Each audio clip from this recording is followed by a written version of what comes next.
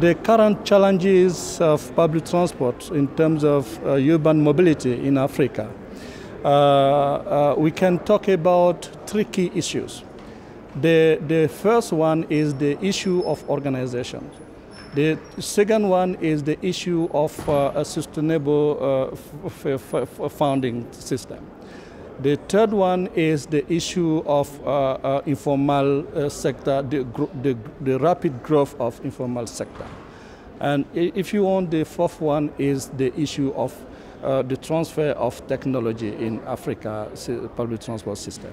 The UATP, after its second Congress, conclude that the BRT can be a sustainable solution for public transport for urban mobility in our African big cities. The role of UATP is to advocate to get more political will, political commitment to definitely put on place a strong institutional and government framework to allow the cities to develop, to design integrated public transport that can provide a sustainable public transport in Africa. Today, the figure of the map of public transport in Africa is dominated by informal sector. When the sustainable transport does not exist, the informal sector takes the place. So we target more than 62% of the passenger modal share in terms of 2025.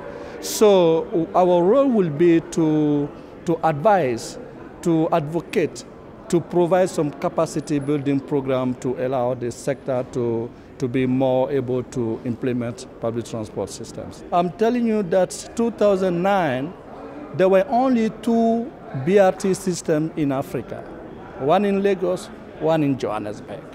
But to date, there is 3rd public BRT project, some on operation, some on construction, and some on study. So we have to trust there is some will to change.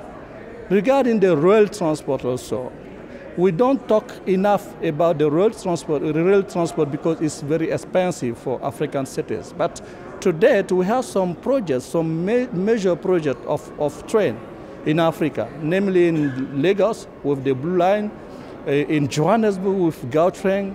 So this is the new future for public transport in Africa.